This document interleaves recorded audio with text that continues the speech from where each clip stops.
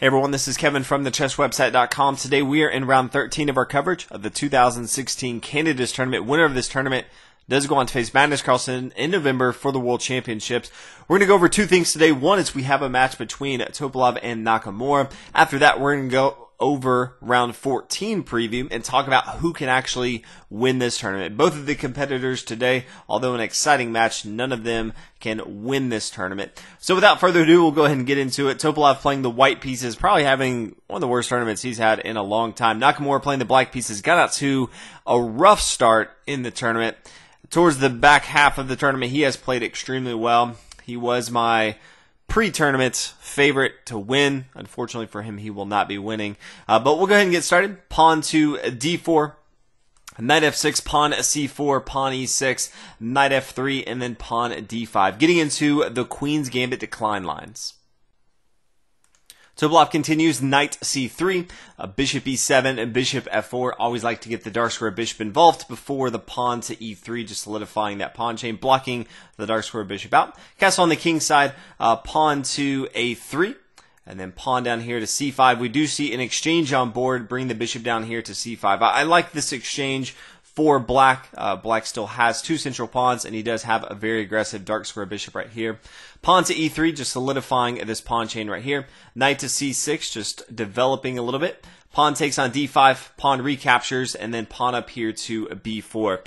Now, almost always you're going to see one of two moves. Bishop back here to b6, and then bishop to d6. These are the most common. We've kind of seen these for a long time in this particular line of the Queen's Gambit decline. But Nakamura kind of brought a novelty to this opening. It caught Topalov by surprise. If you kind of watched this match, even the commentators were impressed by this move. It is pawn to d4, and it puts a little bit of strain on White as far as how he continues. He doesn't just want to take right here on c5 and just allow this pawn here on c3 to just do a lot of work. So that's going to be bad. Instead, he decides to go ahead and take with this pawn. I think it's probably best if Topalov plays knight to a4 here, but still somewhat awkward. But decides to go ahead and take with his pawn right here, and then the bishop recaptures. Now this bishop is pretty safe. It has knight with protection. It has the queen protection right here. It's just completely all up in White's business right here. So decides to go ahead and take it with his knight, and then knight recaptures, and then the bishop back here to e3. Probably a little bit better than taking with the knights and then the queen coming down here and capturing here on d4. After the queen takes, knight takes here on d4, castle on the queen side. This is probably better for White. Once the queens come off the board, you don't have to worry as much about your king being exposed. And this is pretty aggressive from White. And so Nakamura looked at this and said, okay, I don't necessarily want to go down that line. So instead of taking with the queen right here, decides to go ahead and take with the knight and just have that protection back here with his queen. Now this bishop's going to attack the knight. Decides to go ahead and bring it back here to f5, and then we see the queens come off the board. We now see Topalov play bishop b2. Knight takes on a3 after the pawn recaptures. White now has an isolated pawn on the e-file. So Nakamura, his plan A, his plan B, and plan C are all to attack this pawn's right here on e3. And Topalov, pretty much, he's just trying to stay aggressive. He doesn't want to spend all his material just protecting the pawn. So that's kind of his game plan as well. Knight to g4, immediately starts to attack the pawn. Pawn to e4, really the only way to kind of defend that. Bishop e6, just getting involved into the game. Castle on the king side. Knight to e3, attacking the rook. Rook to c1, and then rook down here to d2. So Nakamura doing a good job of being aggressive. Anytime you can get your rooks to your opponent's second rank, so for White that would be the 7th rank, for Black that would be the 2nd rank, it's very, very powerful. Usually you can get behind a lot of pawns or attack pawns that are already there, and so it's definitely good, especially if you can get two rooks involved into the game. They can kind of support each other in the game. So right now the rook is threatening this bishop. The bishop moves to to f3. This is supporting the square here on g2, which is being attacked by both the knight and the rook. It's very, very powerful, and it's defending the square here on e4. Rook over here, d8, and then pawn to e5. This is kind of tricky. It does have a discovered attack. The bishop is now attacking the square here on b7, but no longer can this light square bishop defend this pawn on e5. So Nakamura, he's going to continue to just chip away and try to attack the square here on e5. But first, Plays pawn to b6, wants to make sure his bishop, or this bishop here on f3 is not attacking that. And then knight to e4, a rook to b2, a rook to e1, attacking the knight. The knight comes back to c4, attacking this pawn on e5. And then the knight's almost forced to move so that the rook can kind of protect this. After pawn to h6, we do see an exchange on board. So we do have double isolated pawns right here. So Topalov is going to be looking to attack this pawn on e6. Nakamura on the other side is going to be looking to get his other rook involved, maybe to the second rank, and start to attack this square here on e5. Rook to c1, attacking the knight. Now the rook's going to come down here to d4. Wants to maintain control of the knight here on c4, and so decides to go and play pretty aggressive. Rook here to d4. Black's pretty good about keeping most of his material, especially his powerful pieces on these dark squares, so these light square bishops can't really do much harm. Pawn to h3. Pawn to b5, just solidifying this outpost here. So the rook can kind of maneuver. It can come over here to f4 if it wants to, put a lot of pressure on board without having to really control the knight with the rook. It's kind of free to roam. It can also come down to the second rank if it wants to. Rook up here to c3, and then rook down here to d2. So now this bishop on f3 is forced to stay on this light square diagonal because it has to protect this square here on g2 from these double rooks. Pawn to a4, pawn to a6, and then bishop back here to b6 or b7. Knight to b6, and then pawn takes on b5. This is one of those where the bishop, as we talked about, can't really come to a6 because then just knight to g2. This is pretty tough to deal with. King to h1. All of a sudden, white's going to be down in material because of this. He has a pass pawn that's going to be very difficult for white to deal with. All in all, this is going to be a tough road for Topalov. So he decides to go ahead and take with his pawn. Then after the pawn recaptures, now bishop back here to e4, just solidifying the central of the board. But then knight to c4, threatening this pawn right here on e5. Looking to go up material on board.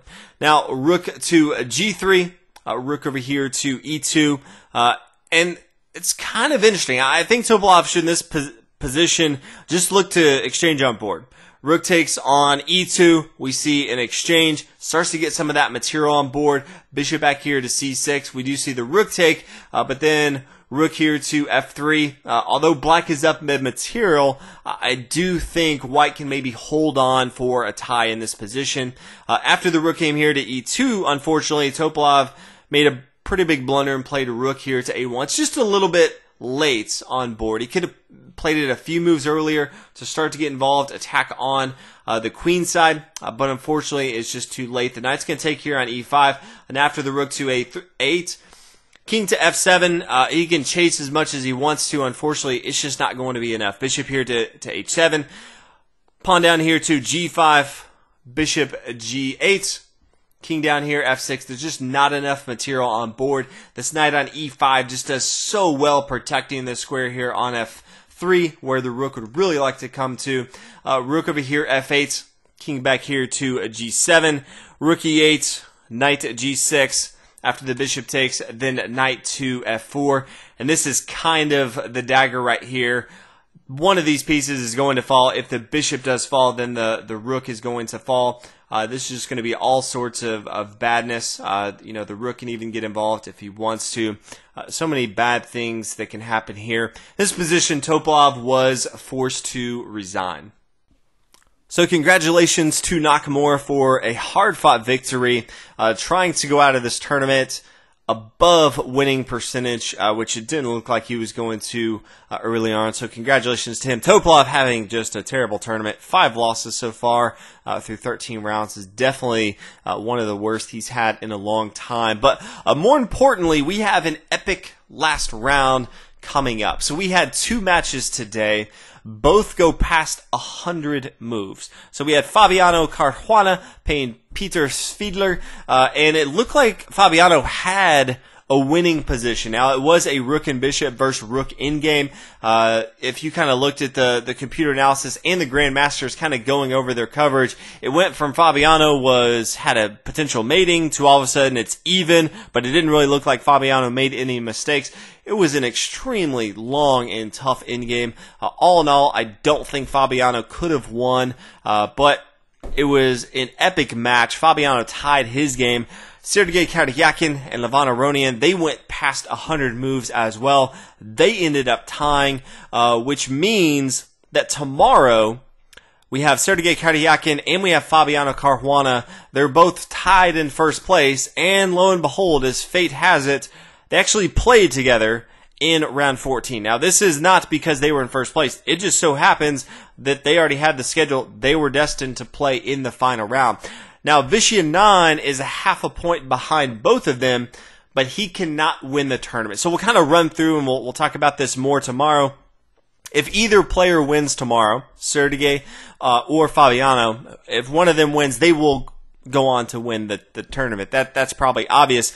If they tie, then by default, Sergei Karyakin will win because he has more wins in the tournament. But there's a caveat. If Anand wins his match tomorrow, I know this gets somewhat confusing, but if Anand wins his game tomorrow, he plays Peter's Fiddler. He is playing the black pieces, so it's going to be tough. But if Anand wins with the black pieces, and Sergei and Fabiano tie, then Fabiano will actually get the tiebreaker. It will be a three-way tie up top with Anand, Fabiano, and Sergei,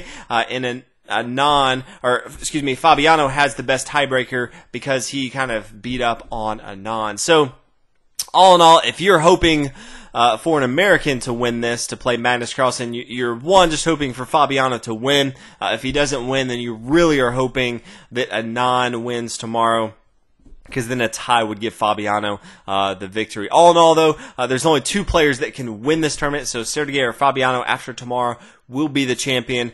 So Sergei is going to be playing the white pieces. Fabiano is going to be playing the black pieces. It's going to be epic. That is going to be the match that we will cover. Win, lose, or draw. So be looking forward to that if you can. I think it'd be really cool not to have any spoilers. Just watch the match tomorrow, the replay, and we will try to disguise the winner as much as possible. But that's going to be epic. Make sure you check that out tomorrow. But everyone, thanks so much for watching. After 13 rounds, it's been a pretty epic tournament. Can't wait for round 14. See you guys tomorrow.